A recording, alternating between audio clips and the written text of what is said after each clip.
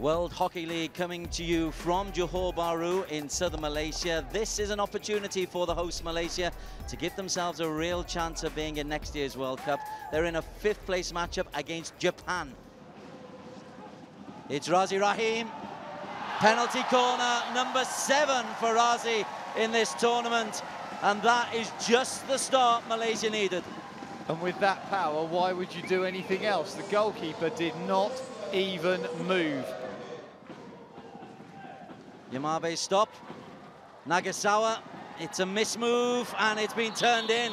It's a cracking equaliser. And it's Kawauchi who has threatened to get in close to goal on several occasions. Japan level.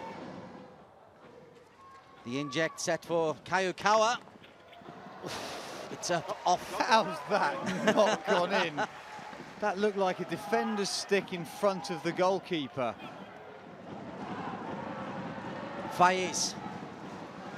3-on-2. Oh, Boon Huat far post. Gets the stick, but not at the right angle.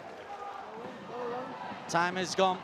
We are going to have the fun and games of a shootout. So Fitri Saari, now he's won a shootout for Terengganu in domestic hockey. Can he do the same for Malaysia? Fitri.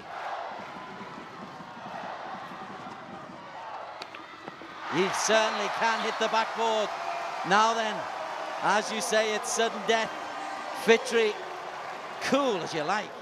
Kawakami must score.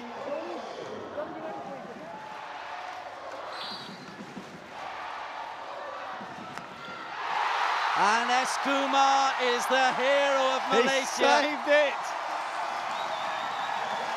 Malaysia have got themselves 5th place.